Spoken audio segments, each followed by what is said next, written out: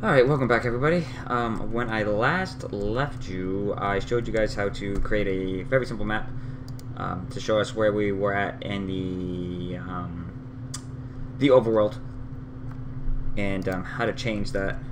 Yeah, see, it's not allowing me to move unless I press M. Okay, there's a bug with the map. I guess we can figure that out later.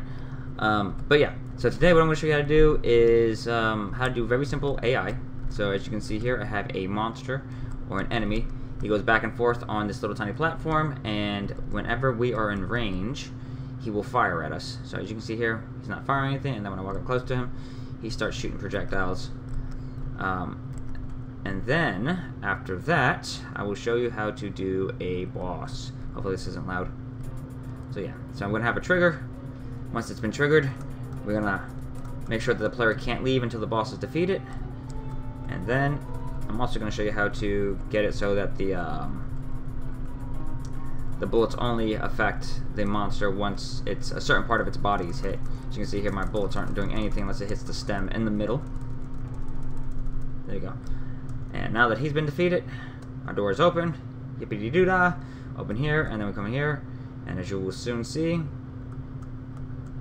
the boss stays defeated. So, yeah. Alright, with that being said, let's get started. Okay, so first things first, I'm gonna see what the hell is going on with the map here. Map HUD, Q, M key, Q free, get parent. I think it's not unpausing this, so what I'm gonna do is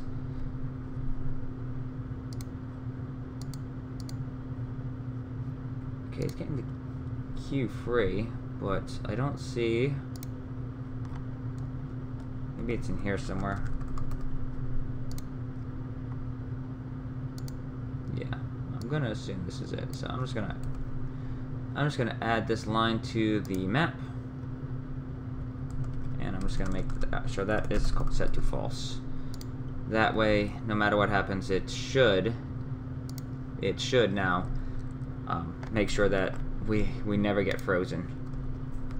Yeah, so I'm gonna do that. Hit map. Okay, good. Alright, yeah. Okay, so that was a little problem. Alright, that's fixed. Okay, so I'm gonna do something a little bit different. Since I have already coded everything, that's not gonna be needed.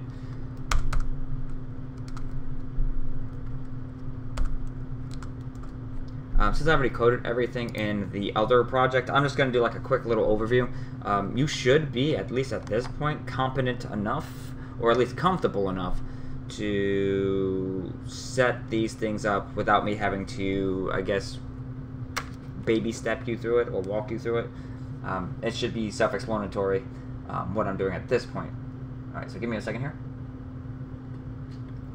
So yeah, I'm just going to do like a quick overview of how it's structured and what each line of the code is doing and what variables are doing what.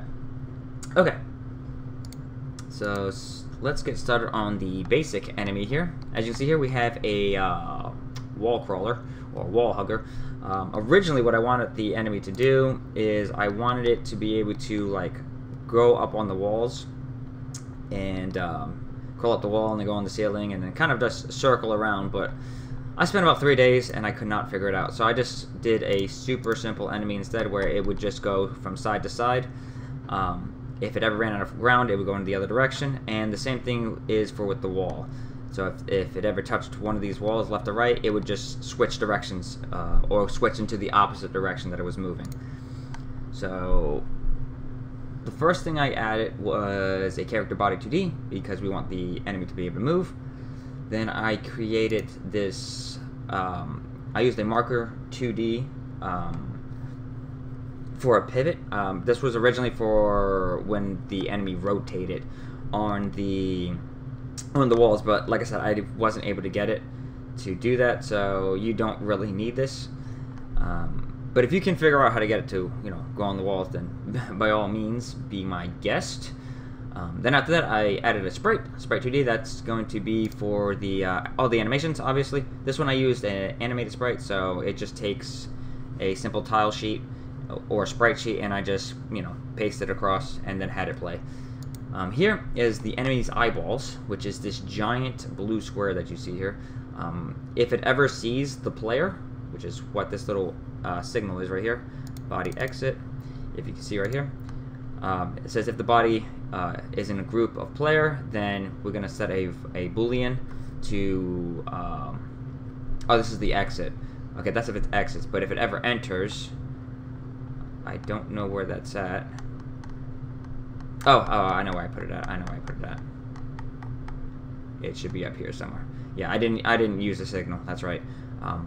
I just created a variable that had all the overlapping bodies, which this is a function within Areas 2D. And all it does is it checks for any bodies that are colliding with each other, or any bodies that are overlapping with any areas. And all I said is for X, and X is going to be all those overlapping bodies, in I, if the X is in the group of player, meaning if that area that's currently colliding, or body is currently colliding, in this particular case it would be the bodies, if the body is colliding and it's in the player group, or excuse me, if it's in a group called player, then we're going to set the can't see player to true. And then if we ever leave that box, or the eyeballs, then we're going to set it to false. And then I had to print a statement to make sure that it was actually registering. So, you know, where the hell do you think you're going? Essentially, you know, we're running away. So anyway, that's what the eyeballs are doing. And this is the collision shape for that. Then down here, I have 4 Raycast 2D, and all Raycasts do is they just check for collisions.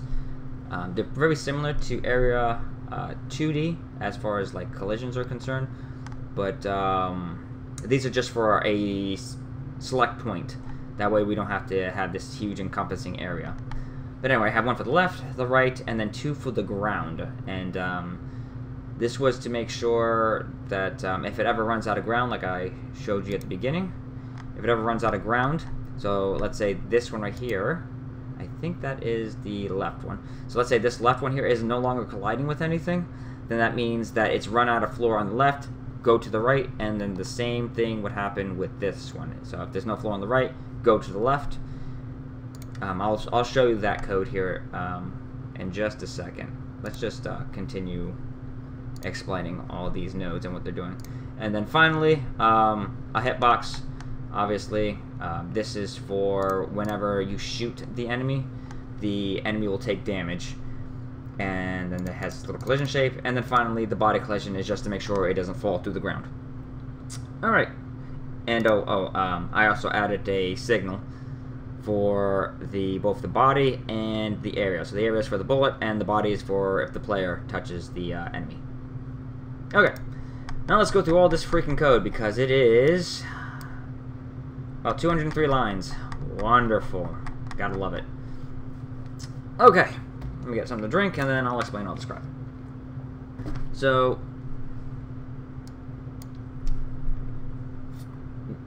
I didn't add this first, but I did add it sometime later. This is another scene, which is the enemy's pin. I won't get into the code of this just yet. Just know that I'm just grabbing from this area, or this scene that we have here. And cause that way later on, when the enemy or the player gets close enough, we want the enemy to have projectiles that it can fire. The damage, I have export variables for both for the damage, the health, and the speed. That way I can reuse this code for other enemies if I so choose. Damage amount is how much damage they're going to do to the player. Health is obvious or self-explanatory. It's its health, its hit points, and then speed is how fast it's going to move. Then I added on-ready variables. C left, C right. These are collisions left and collision right. This is for those Raycasts that I was talking about before. So this is just grabbing the left one and the right one. That way I don't have to constantly grab this. I can just call the variable. And then right down here is walkable left and walkable right. And that is these two here. Those were originally called ceiling, but obviously I wasn't able to get to walk on the ceiling, so it doesn't really matter, but I use it to check the floor anyway. And I did the exact same thing, just created a variable and threw the path to those particular nodes in here, that way I can call them whenever I need it. Then something else that I'm not using anymore, so I'm just gonna delete this. Sorry about that. I thought I deleted all the unnecessary code, but I stand corrected. All right. So ignore that one. Fall velocity. It's similar to when we created our fall velocity for our player. If you were here at the very beginning, you will remember that we created a gravity variable or a gravity script, and that's all that's for. It's just so we can call this later and apply gravity and then give it a fall value. So if there's ever a time when our enemy isn't on any ground, it just falls. Okay. Next, I created an enum. All an enum does is it allows us to create a list of variables, and then it changes those variables into numbers. As I said before, I think I said in a previous video, computers are actually very good at crunching numbers, a lot better than they are at crunching like strings. So that's all this is doing. It's just going to give us a bunch of variables. I just named them a direction that I wanted them to go in, which is left, up, right, and down. This was going to be used for the pins, or the projectiles that the enemy fires. And then after that, I created a list that has all of these variables in there of the enum. That way I can later call them for the direction of the pin that I want it to go in, which creates that nice like half moon effect. I'm sure there's an easier way to do it. I'm not even sure if I needed this, to be perfectly honest with you, but it worked, so I just decided to use it. Alright, next up is the move direction. Obviously, this is if we're moving, I believe, left or right. I don't remember. Give me 1 second here. Yeah. This was to check which direction I was moving, and then it was going to change accordingly. Then, like I said earlier, this is the can see variable. If it can see the player, then we want it to fire, and if it can't see the player, it's not going to do anything except continue to move back and forth. We have a timer. This timer is to make sure that the enemy doesn't just like rapid fire a whole bunch of pins at us. It fires a pin, gives the player a couple of seconds to readjust or reorient themselves after they jumped or moved out of the way, and fire or do whatever it is that they need to do without being bombarded with a bunch of bullets. Then we have a can see timer. Once this is in conjunction with the start timer. Once the start timer is started, this timer is going to count down or count up, depending on how you view it. And then once it reaches a certain number, we're going to turn off the timer and then reset this number here back to 0. That way the enemy can fire more projectiles if the player is close enough to it. Then we have direction X and direction Y. If I remember correctly, move direction. Okay, yeah, the move direction, these are for the pins, the projectiles. So this one goes for left and right, and then the pins are for up and down. And then we have our knockback strength. So whenever the player gets hit, we have how far we want the player to be knocked back. Speaking of which, I completely forgot until just now. I did figure out a way to do a better knockback system. I didn't think the way I did before was a problem, but I noticed when I was testing that I was able to get knocked into walls from the pins. So that's just obviously not going to work. So I looked online, found a couple of Reddit forums and Reddit posts, and pretty much everybody agreed that you should be affecting the player's movement, not the player's position. So all I did was I created a knockback variable, vector2. Doesn't need anything. That's just the same as vector 00.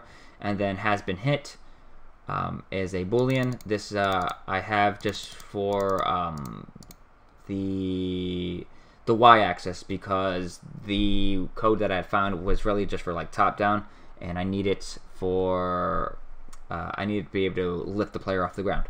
So added those, and then down here I added in the physics process, I added the knockback this lerp. Don't worry, I'm going to explain what that is.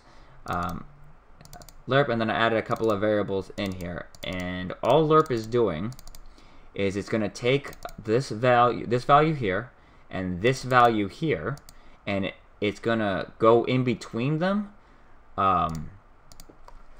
at a particular speed, which in this case I put 0.2. So the knockback for the enemy, so when we get hit, this knockback is actually going to be filled in with whatever the knockback is. So in that case, it would be, close that. It'd be 700 right here. And then it's going to say, okay, so where are we going with that? It's going to be up to 0. And then the speed of which that's going is going to be 0.2. So all this is doing is it's saying, take the 700 float that we have as our knockback speed, and then slowly have it go down to 0 at the speed of 0.2 or 20%. And then it will eventually reach 0, and then we can get hit back. Whoops. And then we can get hit back again, or get another knockback. Okay. And then after that, we need to add it to our player's movement. Where is the player's movement?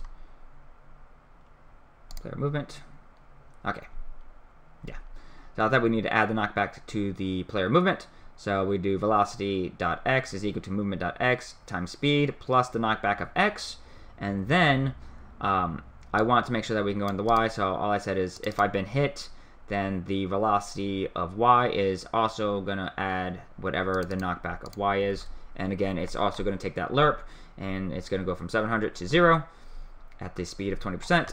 And that should be that. And then it should reset after a particular timer is here. So that would be here. Yeah, so once we get damaged, it's going to say we've been hit.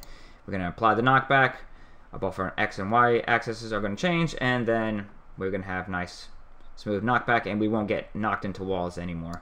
So give me a second here. So that's why it still looks like it works, but now I won't go here and then get hit, and I won't like fall into the door here, for example. So yeah, okay.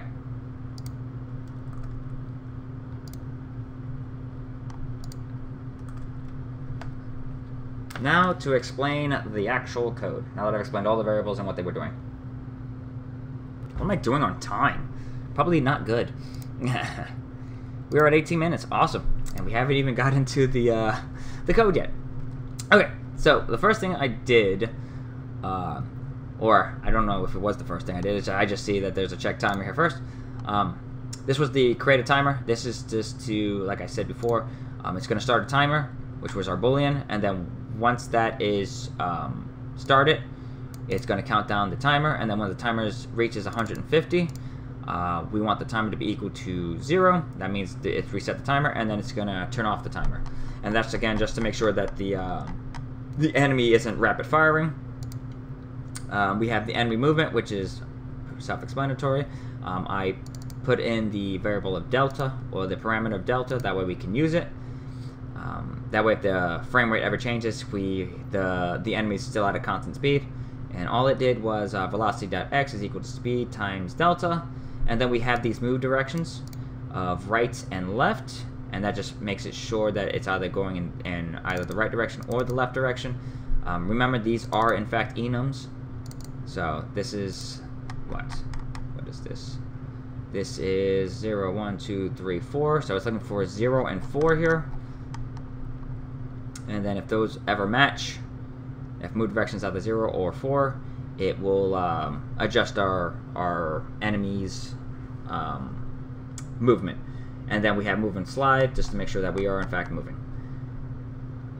Then we have add gravity. This is just to make sure that, like I said, if the enemy ever loses the ground, again, maybe you put it on a destructible environment piece, and now it has nowhere to go. Gravity will take over, and it will knock it to the ground or wherever. I'm not going to go over this. It's the same as the player. Literally, I just copied and pasted in there. Okay, shoot at player. This activates once the player is inside this blue square here, this collision shape. So once that happens, the can C is turned on, and if the timer hasn't been started yet, it's going to turn on the timer, and then it's going to fire out the projectile. All this is doing is it's grabbing the projectile from the preloaded asset scene that we had before. Then we're instantiating it, so we have a copy of that object. Then we're going to get a parent and add a child, and the parent is the current world that we're in. It's going to get the projectile's position. It's going to get it on the this pivot right here. It's going to get to the node of this pivot.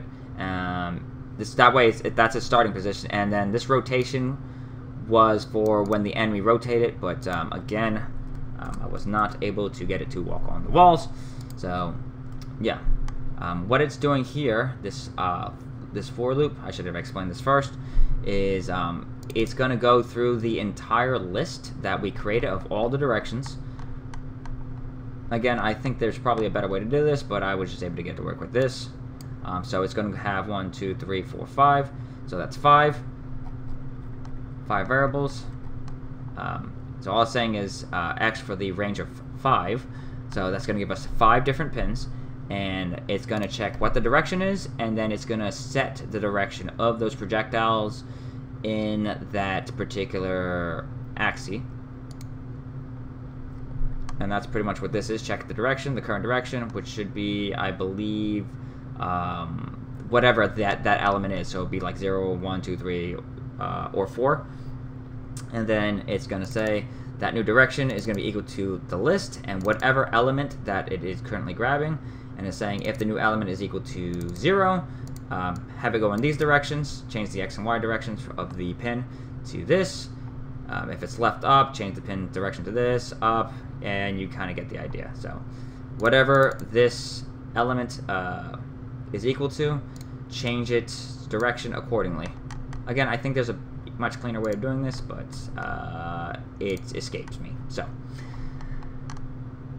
let's go back to shoot at player. And then, like I said, it just gets the direction and it sets it to that direction. This new projectile get direction is a function that I created for the pin, which is right in here. So all it's saying is get direction. This direction that it's currently going to be going into is equal to the direction of X and the direction of Y, and then it just applies those motions in here. This is pretty much the same as the bullet, all of this stuff here. So if you've done the bullet the way that I've done the bullet, then all this should look familiar, except for down here. And this is using the new knockback system that I had created. So when the enemy's pin, or if the enemy itself hits the player, we want to create a new variable called get direction. It's going to grab the direction of the player, or whatever body it is going to grab its position, and then it's going to we're going to store that into the get direction so we can use it later. And then we're going to create a brand new variable called apply the knockback, which is self-explanatory. To apply the knockback, it's going to take our position of that current body, and it's going to multiply it by the knockback strength, which should be, I think, 700. Yes, 700. And then if the knockback of Y is greater than or equal to 0, apply the knockback. Again, this is to make sure that we go up. And then it just does the damage calculations, and then it does the knockback for the X, and then it queues free. And the queue free is just to make sure that once it hits the player, it disappears, and then we do a queue free again to make sure if it hits anything else other than the player, it also queues free. Okay. And that should be the end of that. Now, what am I missing? Change movement. I'm going to put the visibility on. Okay, so this is the Raycast 2D. Wait, let me go to the wall hugger here. And I just want to close out a couple of things here that aren't necessary. No, I need that. Get rid of that. And hide that. I just want these arrows. Okay. So as I said before, we want this to check to see if it's if there's a ground underneath it. As you can probably, I hope you can see, it's really faint. You know what? Let's do this. Where are we? We are in World 2. I'm gonna take you, and I'm just gonna move you right down here. That should work. There we go. As you can see here, hopefully, I'm just gonna enlarge that. Eventually, this little thing will turn red, and that's just saying that it collides. And when it collides, as you saw right there, it will change its direction depending on if that Raycast is ever colliding with anything. So that's all that this stuff right here is doing. Let me just put you back up there. Where is the wall hugger? Here we go. So yeah, those variables, remember, it's the Raycast, it's the left one, the right one, and the 2 on the floor. And all it's saying is if these are colliding, left or right, change its direction. And then here, if either one of these aren't colliding with anything, it means you don't have a floor. Change the direction so you don't fall off. That's all that's doing. And finally, the wall hugger animation is super self-explanatory. I just grabbed that one animation and I had to play. So yeah, where are we at in time?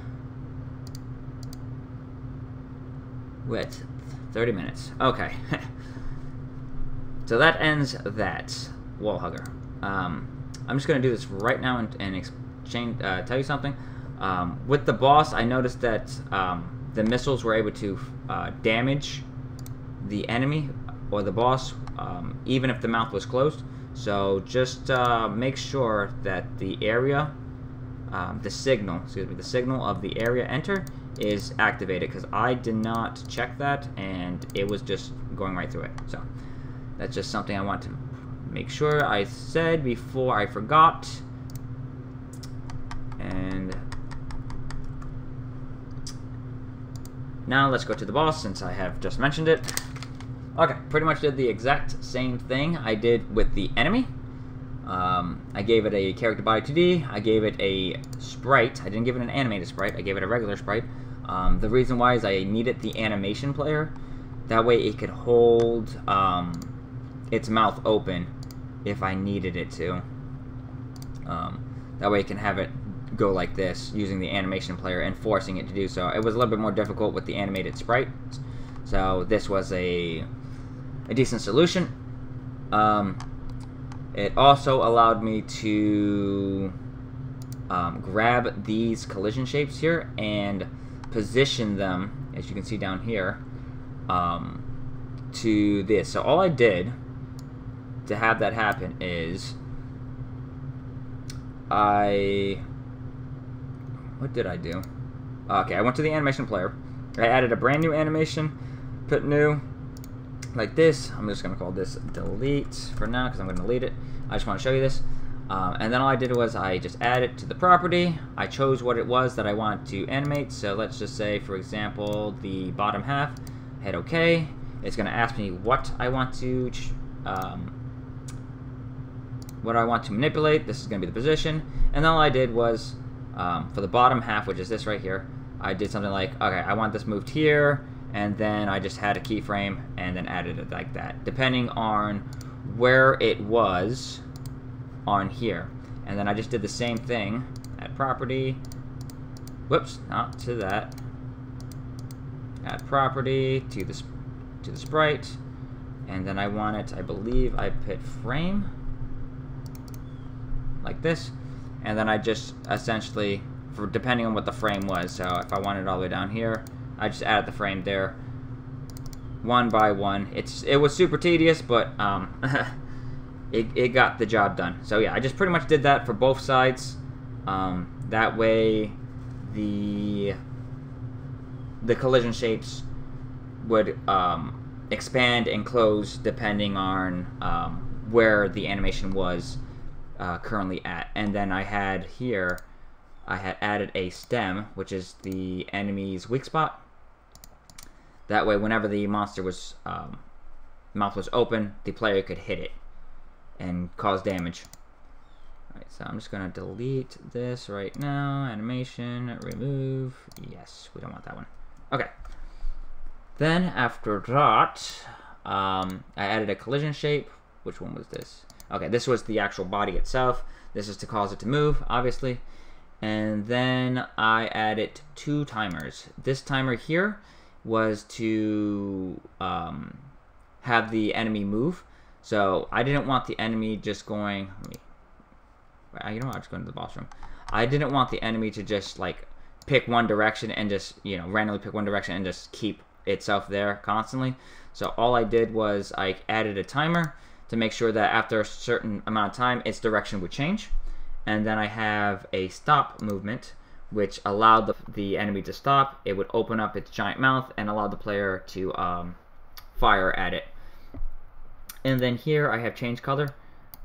This here is going to change the color of the enemy when we hit it. I added a new animation player because I noticed when I was testing it out, if I had added it to the same animation player, it bugs and it will cause the animation to jump and skip around for some odd reason. So I just added another one that way I can use both of these and at the same time without them tripping or stepping over themselves. And all I did for this was I just added a property. I added to the spore like this, and then I had modulate right there. And all that allowed me to do was to change the color right here. Change the color to whatever I want it, and then I just added a keyframe to it, and then that was that. So all this is doing is when I get shot, or when the enemy gets shot, it just glows red and then turns back to its normal color. Okay, now let's explain what all this code is doing. Okay, just like before, just in case I want to reuse this, like I did previously for other bosses, I have a couple of export variables. It's its name, its health, and its power. Again, all pretty self-explanatory. Then I have its knockback strength, obviously to knock back the player. Its speed, how fast it goes. Its movement, which direction it's going, and it has stopped. This is for our animation player. That way it does certain things. Depending on whether the boss has stopped or has gone. This here, at the very beginning, I don't know why, but it was automatically playing the animation even if it wasn't ready to move or whatever, or in this case I called it awaken. So this just forced it to make sure that if the animation player was playing for whatever reason, it just stopped it immediately. So that's what that was for. Then down here I created a global variable called global data, and all this has is if whether or not the boss was defeated and whether or not the boss had been awakened. So if the boss is awakened, it means that the player is in the boss room and they've walked into this trigger box here that I've created. Don't worry, I'm going to show you how to create tell you how I created this trigger box here in a little bit. Anyway, so all it's doing is it's going into the global data, and it's saying look for boss awaken. It's going to look for the boss name that we specified here. In this case, I called it Spore because that's the name of the enemy in Super Metroid. And then if it's awakened, I want you to have the enemy move. I want to make sure that its direction is changing, and then I want you to play its animations. So let's just start from the top.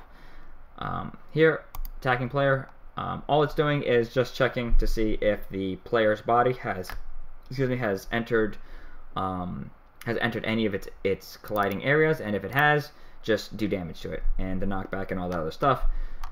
Nothing that's different from the original enemy. Then again, with the player, with the boss movement, all it's doing is it's getting the velocity of X and the velocity of Y.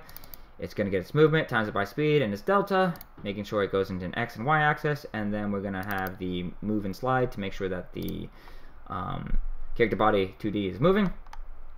Then after that, we have change direction, and all change direction is doing is if the boss ever touches a wall, touches a floor, or touches a ceiling, we want it to change its movement.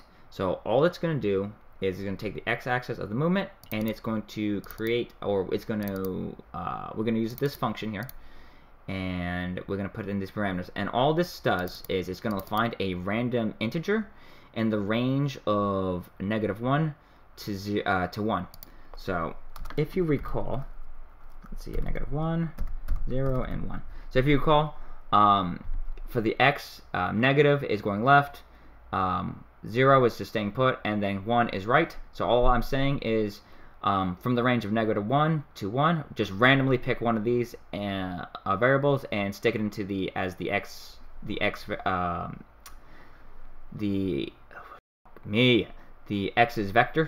vector 2, and then it does the exact same thing for the y.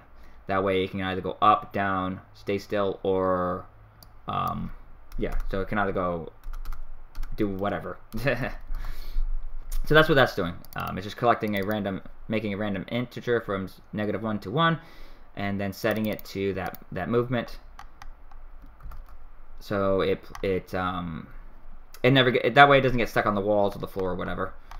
And then finally the animation player. This animation loop, it just pretty much says if the boolean has stopped is equal to false, right? Yeah, if the boolean has stopped is equal to false, then I want you to play the open mouth animation.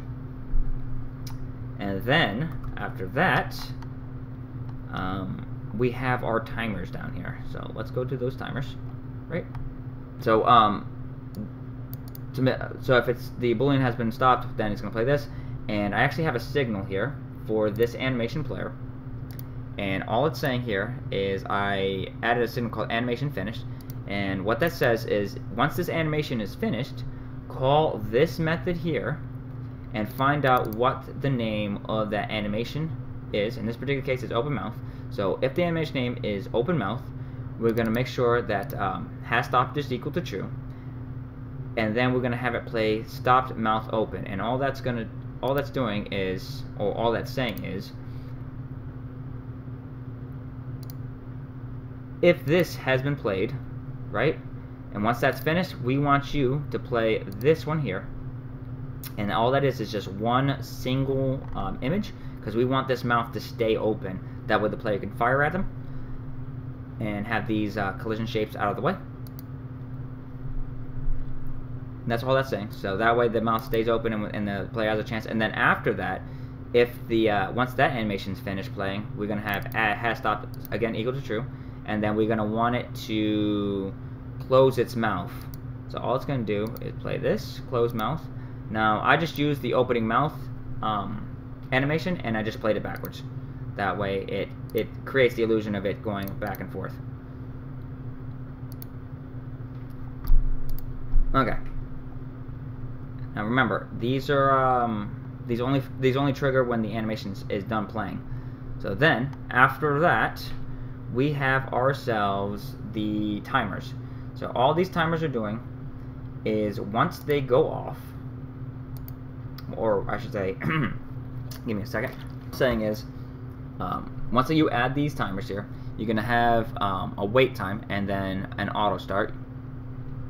Once the time passes and this thing times out, I want you to check if the boss has been awakened, and if it has been awakened, make sure that the has stopped is not equal to false, or excuse me, is not equal to true. So make sure that it's moving essentially, and then change its movement to some random int so it can start moving. And then after that, we're going to do the exact same thing for the stop timer, except this time I had 3 seconds, auto started it, and if the enemy is awakened, then we're going to put has stopped is equal to true, and then we're going to stop its movement, and that's all that's going to do. So this one here causes the monster to move, and this makes sure that it stops for a set amount of time. And then this right here is to make sure that it can take damage. This is no different from the enemy's what do you call it? The enemy's health bar or whatever. And then we have check health, and all it says is if health is less than or equal to 0, go into the global script, boss defeated, get the name, in this case it's Spore, have that equal to true. Then after that we're going to get parent get node ap.stop, and I should not have abbreviated this as AP because I went back here just a day later and I had no idea what this thing was supposed to be. So I just put a comment here as audio player. So just future reference, if you're gonna name nodes or variables or whatever, make sure you know what those are going to be in the future. So leave yourself a comment or just name it something a little bit more obvious. Anyway, and then after that, we're going to queue the enemy free. Okay, and that should take care of the boss. Now for the boss room itself. All I did was I created a tile map with the boss room, for the boss room. I added a door here, and then I added a blockade here. And all the blockade is it's a sprite with a collision shape of a static body, and its position is way up here. And all I did for this was I said if the boss is defeated and equal to true, then we can queue this free. But if the player has ever entered that trigger, this trigger here, then we're going to change this position to right here. That way the player can't get out. So that's all it is saying. So if the body is in group of player, then it's been triggered, and then we want the door position to block that. That way the player can't get out. Alright. Next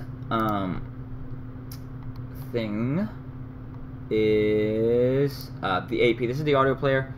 This is just to play music. All I did was I just grabbed the Ridley theme from Super Metroid and just threw it in here. You can do whatever you want. If you want music, that's great.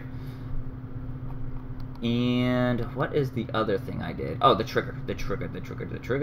So all I did here is I just added a trigger, added a couple of signals. So once this thing was thrown in, I connected signals to other scripts. I think this one was added to what? What did I do? Oh, I can actually find out right here. So one obviously was the block that I just said, and then the other one was this over here. So I said if the player's body has entered the trigger shape, we're gonna have the boss spore awaken. We had an export variable here, so this will tell the trigger which boss that it's going to be looking for inside the global data. So it's going to say, okay, which boss am I looking for? Spore hasn't been awakened. No, it's going to set this to true, and then it's going to execute all of that code that we had previously set that I had showed you. And then after that, we're going to have it play the audio player, or get the audio player and hit play, and then we're going to queue the trigger free. That way the boss can never be triggered again. And then after that, if the boss is ever defeated, it doesn't need the trigger anymore, so it's just gonna kill itself instantaneously. And what I did to make sure that that happened is I created a script for the node, the base node for the boss room. It's gonna figure out which boss it's supposed to be. In this case, this is the spore boss room, and then it's gonna find out, or once it knows which boss it is, it's gonna take the door block, make sure that it can never spawn again. It's gonna take the boss trigger, also make sure it doesn't spawn again, and as well as the boss itself to make sure that it does not spawn again. So this is just to make sure that once the boss has been defeated, it can't be triggered anymore, and you can't get locked in because it's dead. And I think that is it. Yeah, we're at 45 minutes. Okay, so we saved a little bit of time. I think that is everything that I did for that. I did explain the missiles. Let me go here. Let's make sure that I have some changes here. Alright, I explained the knockback, the huggers, export variables, the bullets. Oh yeah, that's for the, I don't remember what that was for, but I think it's because I had the bullets set to 0 at some point. Just make sure your bullets export variables and its main scene right here has a power level. I changed the player's layers, and I can see here I misspelled that. Player's layers to layers 1 and 2. I don't remember why I did this. I think it's to make sure that I collided with the boss, if I remember correctly. you're gonna have to test if you've been following along. This right here was the missiles. Obviously, I told you earlier that the missiles were going right through the enemy or the boss and still killing it. I added the morph ball. I'm not gonna really go over that. It's pretty easy. It's the same as adding a bullet, except it's just checking if you're in the morph ball or not. I added an extra signal to bullets to Q3 now. Yeah, I mentioned that. That was pretty much what this was here. And then the boss room's door needed a location, which again, that is self-explanatory. Essentially what I'm referring to is once I added this door here and I added the door here, all I'm doing is reminding myself that I needed to add the scene to the boss room, as well as the position of where the player is going to end up when it hits that. So yeah, I think that's everything for the bosses and the simple enemy design. Let me get here. I hope this was helpful to you in some way, shape, or form. I know I didn't do a step-by-step guide. I kind of just glazed over everything, but as you can see by the length of this video, I probably would have had to do 2 more videos to get this out. But yeah, if you guys have any questions about any of this stuff here, or if there's anything you don't understand, feel free to leave a comment, and I will try to help you out here as best I can. Make sure that the missiles, yeah, good. Missiles are not doing anything out of the ordinary. But yeah, as you can see here now, haha, we can leave. But yeah, so I think the next thing I'm going to do is how to clean up your code, and then after that, I think I'm going to end this tutorial series because there's other projects that I want to get to, and I've spent quite a bit of time on this one already. But yeah, that's pretty much how you do a bare bones Metroidvania. Oh, as you can see here. Oh, never mind. I did, in fact, give myself a way out. But yeah, that's how you pretty much do a bare bones Metroidvania. I know I didn't explain like the grabbing or wall jumping, but there's plenty of other videos on how to do that, so I'm not gonna waste time doing that there. Alright, my children, thank you guys so much for watching, and I will see you next time. Farewell, my children.